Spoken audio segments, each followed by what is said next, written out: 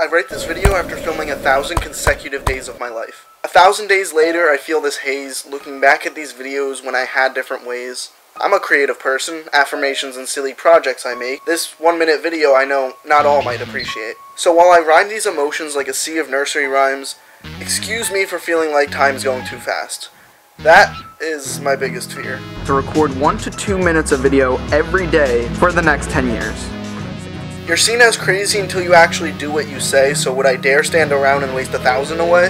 Missing the things no longer with me, rewatching the things I couldn't see in front of me. To look back is one thing, to reflect is another, and yet I still rack on myself for a few of my blunders. It brought me where I am now, and learning is what lasts, and it's fine to feel shitty because this too shall pass. These videos I call therapy, I can't explain what they do for me. It's not healthy venting online, but that's where I'll be.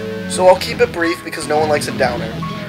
I write this script that some may never see, just so I don't lose my mind, because that'd be the death of me. And yet, it's the best of what I can see and the worst of what I know, where I've had important people tell me my true colors show. I feel good making things, hence this script and this lack of direction. I don't want to mask being energetic, nor the way I display affection. I thank you for listening. When venting it feels few do, but also nobody cares, and so, welcome to YouTube. This is my 1,000th day and I've only just begun, but to be honest, there's a few things I could have or should have done. I'll leave it there because emotions are set to change, but here I'll stop rhyming and now I'll say I'm done. Oh shit, it's 6? Is that the sun?